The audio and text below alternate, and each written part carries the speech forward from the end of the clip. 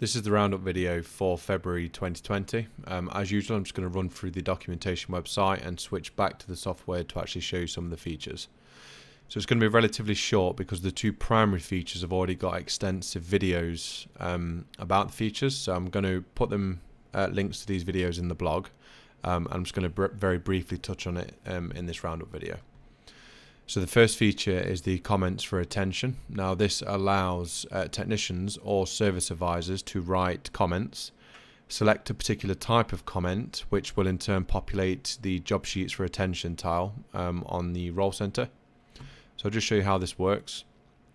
If I open this job sheet, you can see that there's an extra column now called attention. And if you tick this button here, this checkbox here, this is what will populate the tile on the role center. Now what you can also do is create type codes of comments that have the attention mark set by default. So in this particular system, when a technician writes a comment, it's going to automatically draw that comment for attention. I'll just show you how this works from that within that tile. If I open the tile, you can see I have the job sheet fact box information here. So as I'm scrolling through the comments, you can see the vehicle information and customer information. What you can also do from here, let's say you've actioned, for example, brake pads incorrect. If you select process, remove attention mark, then it removes that comment. If you want to, at any one particular point, you can just mark any type of comment for attention if you wish. If we go back home, you can see that we've got 4 comments for attention now. It's really useful for like reminders for yourself or to-dos, or you can just set them for other advisors, or technicians can set them for the front of house. The next feature we added was the ability to automatically add service packages to documents. So that actually the community request was the ability to have an item added to every single document by default. Well, we went one step further and added the ability to have service packages as default, and we made it based on service type. So I'll show you how this works. If I just go ahead and just make a service booking, for example, I'll just select a vehicle. You can see that it automatically populates the document with the label lines and items from the service package. And what's also quite cool for those who are keeping up with the service package changes, it will only apply the service package if the vehicle applies to the particular conditions and filters of that service package. So I'll just show you another example under general bookings. Again, I'll just select vehicle. You can see it's added a consumable charge, environmental charge, and a vehicle health check as well. So to link your service packages to service types, if you search for service types, you need to enable this column here, but then you can see how you add a particular type of service package to a particular type of service type. So we added a prompt for when you post and print a document. If there are no payment terms, it will open the take payment window for you automatically. So I'll just show you this.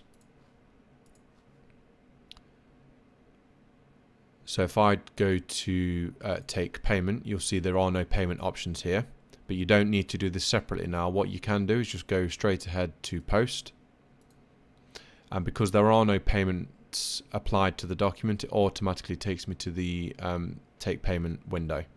If there were payment terms applied to the customer and job sheet, then it wouldn't open this window.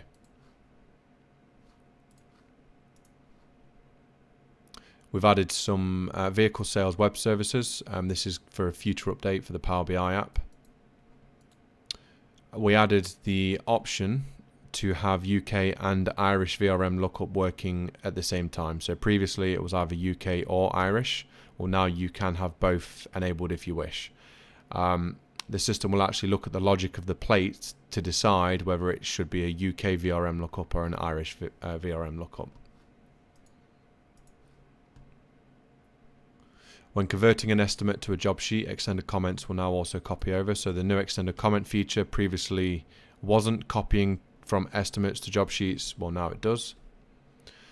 When a job sheet is assigned to a service advisor, the subsequent documents will also be assigned to the same service advisors. So for those that are using the tile filters for service advisors, let's say vehicle inspection is made from a job sheet, and in turn a vehicle inspection estimate is created from the inspection.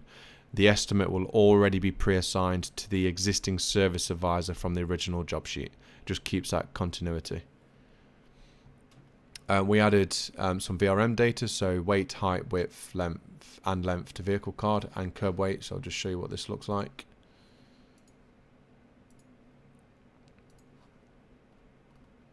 So under body and features, you now have gross weight and some various dimensions. We also added the ability to refresh the VRM data from the vehicle list. So previously you would have had to do it from within the vehicle card. Or now, if you're contacting customers that haven't booked in for MOTs, for example, from the vehicle list, you see you have lookup, update vehicle data by VRM, or update MOT date, and it will just refresh the VRM or refresh the MOT date for you.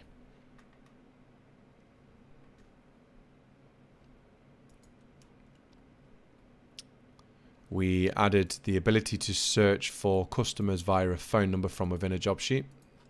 So I'll just go back to the job sheet. Under customer lookup now, you can search for phone numbers and it's going to find the customer based on the mobile phone number for you.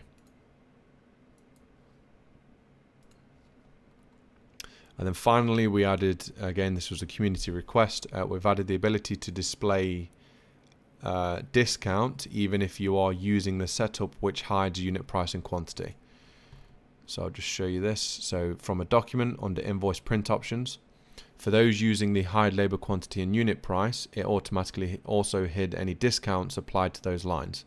Well, now you have a print line discount always option. So if we go ahead and take a look at this, you can see here that you can also view the discount. So again, just to make sure that you've got that under invoice print options, you've got the slider here. Just enable this. You can do it by document or you can do it as a general setup across your entire system. And that is done under sales setup, sales and receivable setup.